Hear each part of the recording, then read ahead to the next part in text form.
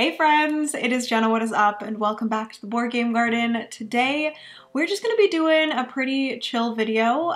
It is pretty late at night. I have a sweater on, I am cozy, and excited to just hang out and discuss some games, which you guys can tell by the title that we are going to be doing my top 10 games that were released in 2021, which I just recently did my first of these with the games that were released in 2022. If you guys haven't gone and seen that yet, definitely go and check it out. It is right up here. But yeah, I figured it would be fun to kind of go back from there.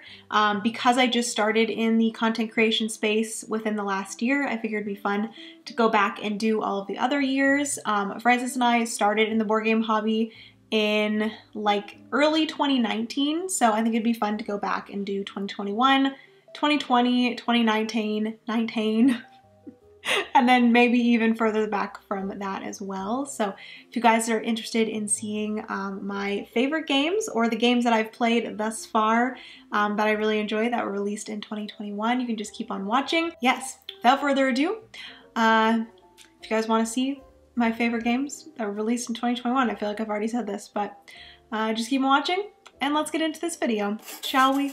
So starting with my number 10, this is a game that I recently got probably like 2 months ago. I actually purchased this for myself for my birthday, and I've had the opportunity to try it a few times. And funny thing actually is that I've only played this solo thus far. So this might actually have been further up if I've had a chance to play it multiplayer, but I have yet to do that. But the game that I'm talking about is Meadow. Meadow is one that I have chatted about before, just a little bit. I haven't talked about it too much, but in Meadow, you are creating a meadow in front of you with cards. So you are doing a little bit of tableau building. There's this area of cards. I don't know exactly what it is called, but it is where you are drafting the cards, and you're going to have these little picket fence tiles that you're going to be placing in different parts around this area with the cards, and wherever you place that little fence thing, it is going to determine whether you take a card from that row or that column, and then you draft that card and you put it in your hand, and then on that same turn you have the opportunity to place one of the cards in your hand into your tableau. And every card that you place has a like prerequisite for what has to be showing in your tableau already in order for you to place that down. So for example, there might be a card that says you need to have a bug icon in your tableau in order for you to place this card, and you would then place that card on top of that bug icon, and so on and so forth. Each card gets you a certain amount of victory points, and you can also take your little, I'm going to call it a picket fence tile. You can take that and actually place it onto a campfire board when you have achieved certain things throughout the game. So specific different icons that you have and stuff like that. And it's very fun. It's a cute little puzzle. It's very therapeutic. I've really enjoyed it solo, and I'm excited to try it multiplayer because I feel like it would be a great one multiplayer as well.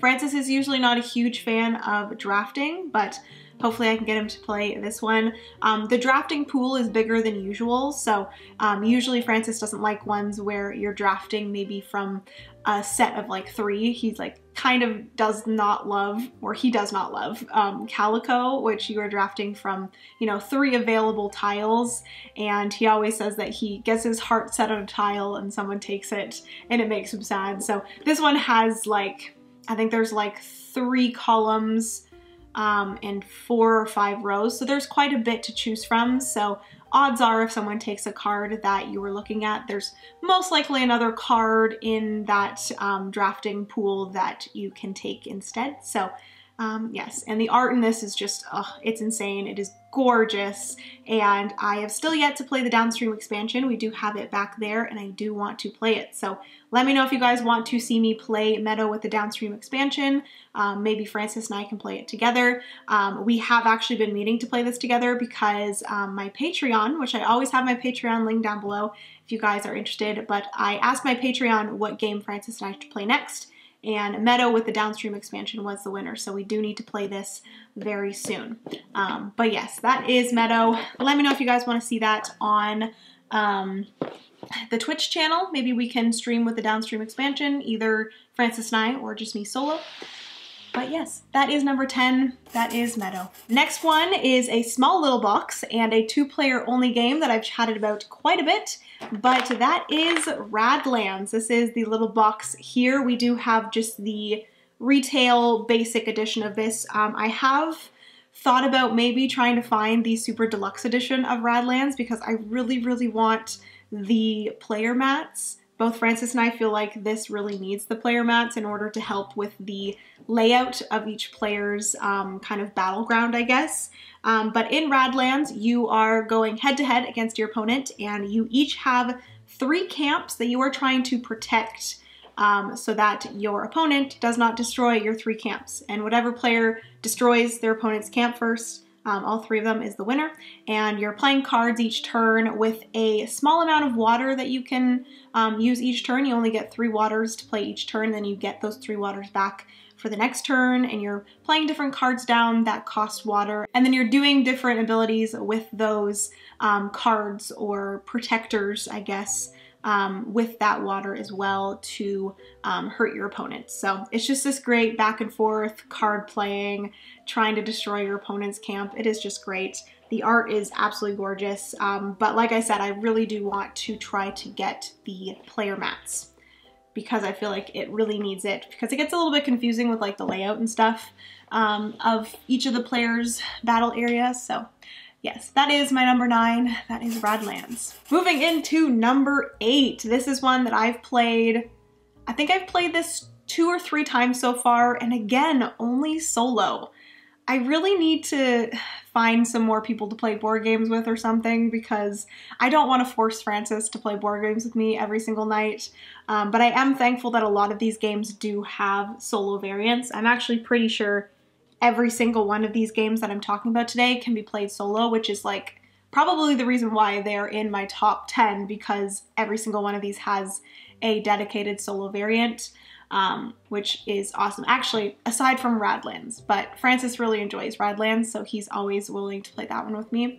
But anyways, my number 8 is Genotype. This is another one that I actually got for my birthday. This I got for my birthday from my parents, and this is a dice drafting worker placement game. It's not a dice worker placement game. There's actually 2 separate spots of the board. One side of the board is for worker placement. You're going to be placing these little shovels on different spots. And then on the second phase, you're going to be drafting these dice in order to get certain gene types. And then those certain gene types allow you to place leaves onto these different pea plants. And it's kind of a little bit like order fulfilling, but you're fulfilling the needs of these plants. And then once you do so, you get to take that plant off and score the victory points for that pea plant, and whoever has the most points at the end wins.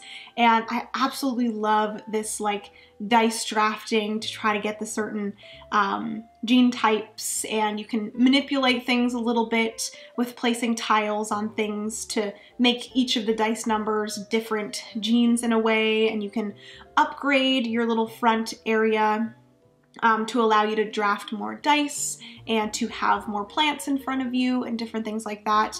And it is so much fun. This is one that I feel like if I play this more, this would probably be higher up. I love the look of this game. I love the feel of this game. I love the mechanics of the dice drafting, and the worker placement is just absolutely fantastic. So that is why this is my number 8.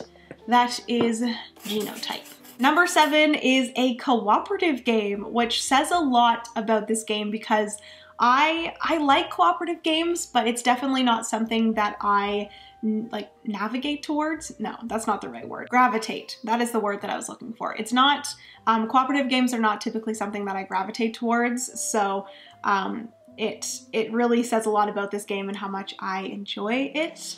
But that is, oh, it's very heavy. I forgot how heavy this game was. My number 7 is Stardew Valley the board game, which is a fantastic cooperative board game version of Stardew Valley, which both Francis and I absolutely love.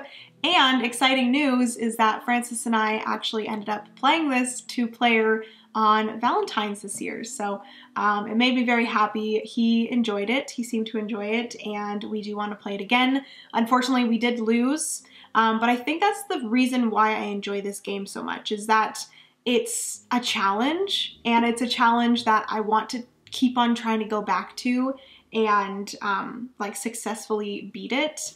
And it's just very fun working together to try to do all these different Grandpa's goals and the community center. It's just, oh, it's so good. There is a lot of luck with this. There is a lot of, you know, depending on the cards that you get and the tiles that come out, as well as the dice that you roll, all of those things. But like I said, in regards to Obsession in a few videos ago, I really have started to enjoy luck in a game because it gives you that sort of challenge to work through, and it doesn't give you that perfect information. It doesn't end up being just a race to who has the most points. It's like a really big challenge. Obviously in this one it's not because it's cooperative, but it just gives you that good challenge, and I love that. And I don't want a game to be just how many points can I get, you know. I really enjoy that still, but it's nice sometimes to just have that challenge to work through random things that come out and successfully get through those things and beat the game. So yes, that is Stardew Valley. That is my number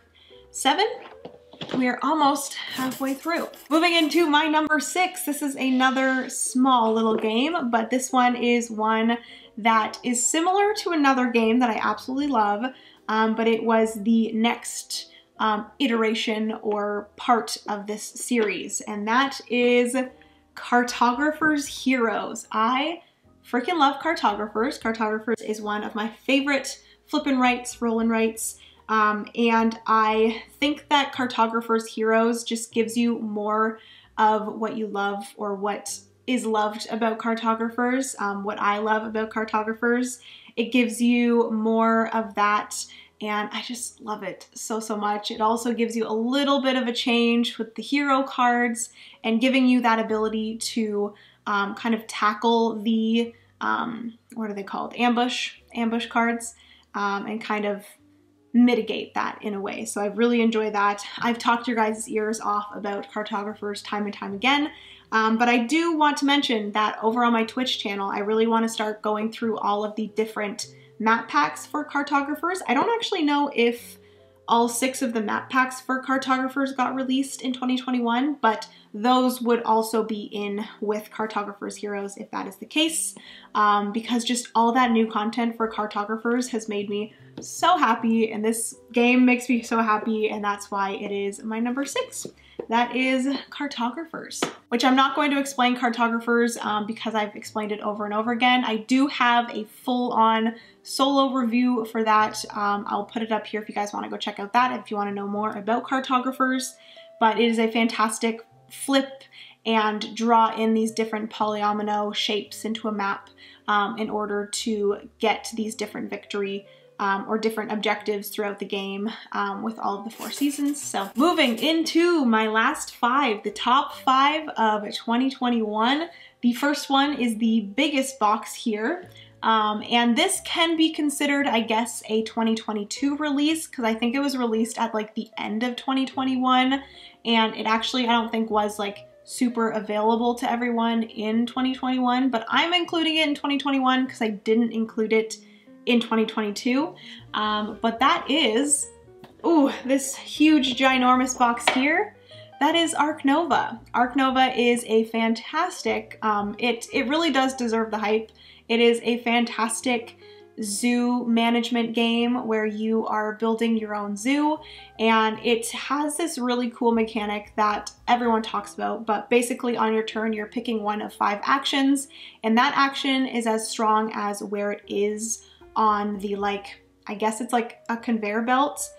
It kind of goes and builds from 1 all the way to 5. When you take out a card, cards move up, so eventually as you play actions, different cards move up and get stronger, and I really enjoy it. You're like playing these different cards down and putting animals into your zoo and then adding the enclosures into your zoo. It's been a little bit since we've played this. When we first got it, we played it probably 3 or 4 times, and then I think I haven't played this solo yet, which I want to. I really want to play Ark Nova solo. I've heard the solo is amazing, but I love this game. The one thing that kind of threw me off at the beginning, and again, this is something that I think I've grown to enjoy since playing this for the first time, and that is the fact that there are a lot of cards in this game, and you cannot stick with a certain strategy because, you know, things might not work out the way you're planning to. You might be trying to wait for a specific card to come out.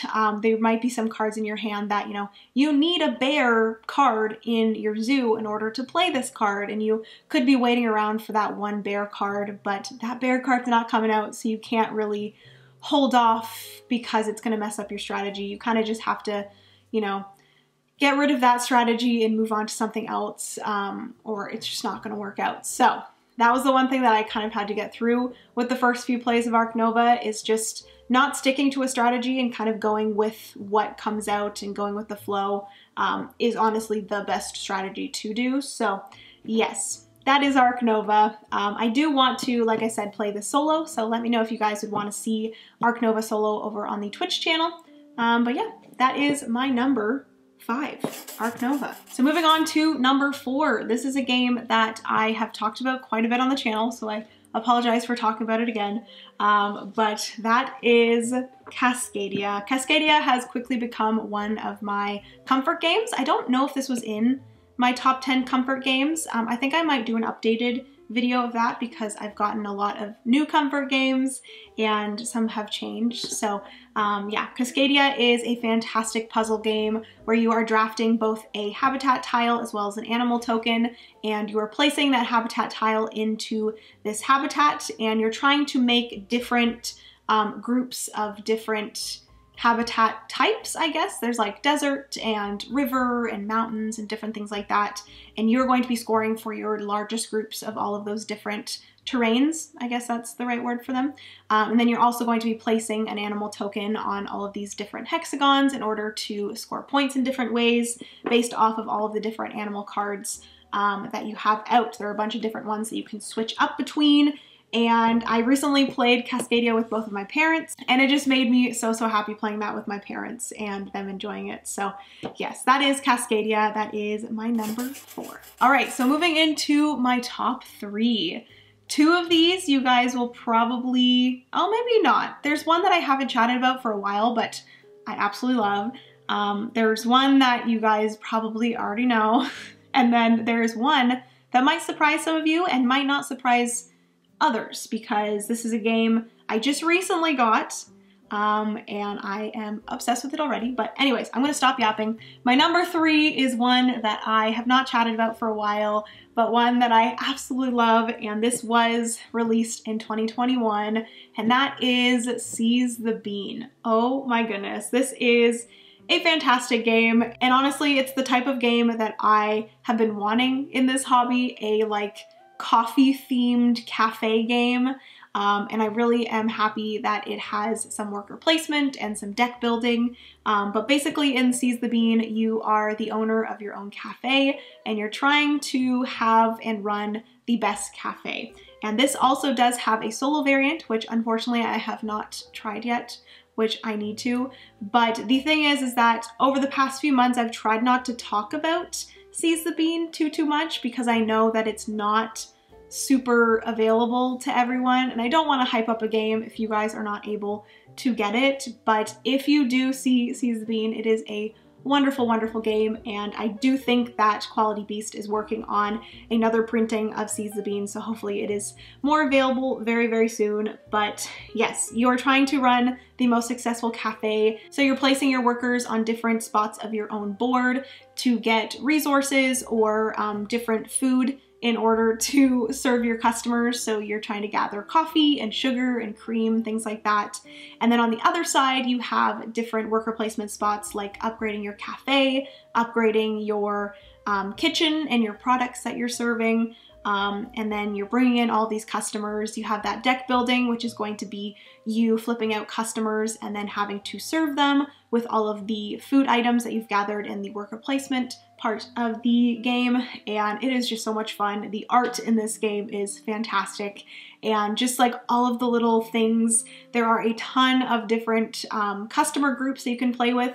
Each game you're only playing with 6 customer groups, but the game does come with like 20 to 30 different customer groups, so it has a lot of replayability because you can switch out the different customer groups and based off of which ones you like more and stuff like that.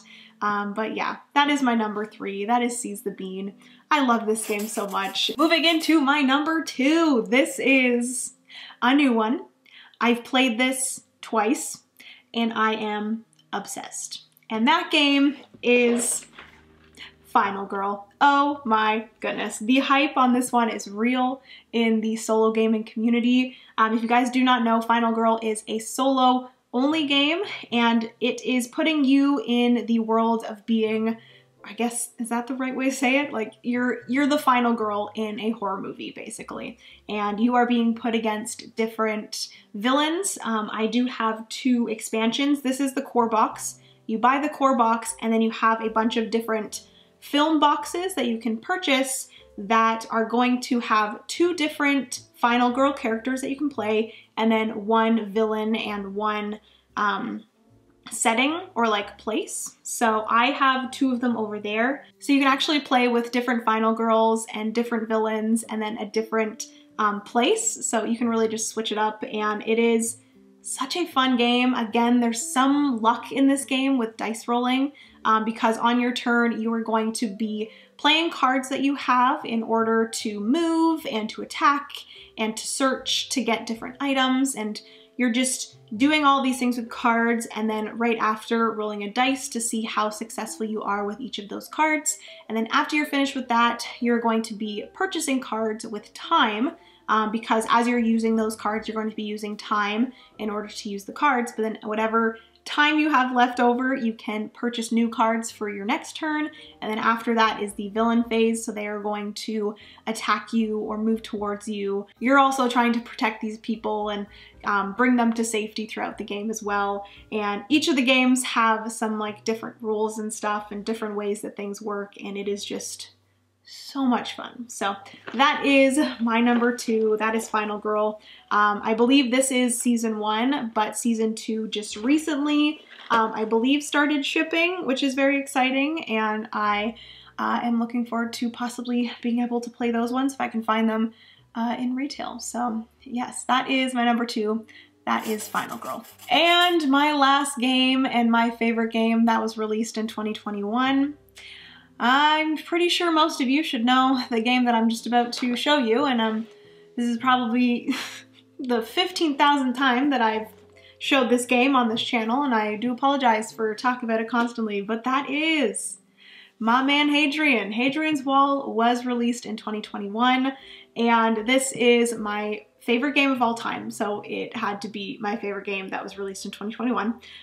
This is a flip and write where you are getting different resources as well as workers, and then you are going to be on your turn trying to do as much as possible on these 2 fantastic looking sheets where you're going to be using workers to fill in different tracks, and once you hit certain places on all these different tracks, you get more workers and more resources back, so then you can use those. And there's something about games where the turns, I've discovered this recently with a lot of like these crunchier roll and writes, as well as I actually noticed it in Tapestry as well, but there's something about games where on your turn you are trying to do as much as possible with what you are given. There's something about that that I love. So in Hadrian's Wall, you're trying to spend all these workers and resources in order to get more back, in order to do more. And that's the same in things like Three Sisters, as well as Fleet the Dice game, and all of these like chonkier roll and writes, but as well as Tapestry, where you are moving up these tracks and gaining resources to then move up more tracks. It's just my favorite thing ever, and I love it so much. But yes, that is my number 1. No one was surprised.